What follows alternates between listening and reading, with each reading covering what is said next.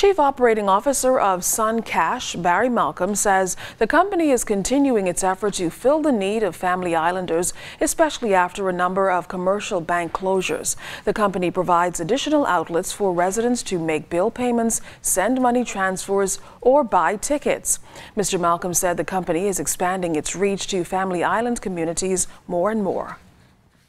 Sun Cash has built and has deployed a payments platform that permits the movement of B-dollar payments countrywide. And for the last year, it's been quietly in the process of deploying that platform from Inalgo to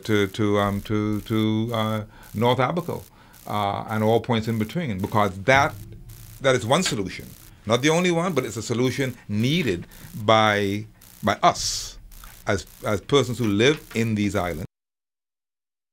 Well, looking into the future, Mr. Malcolm says the plan is to cover the entire Bahamas.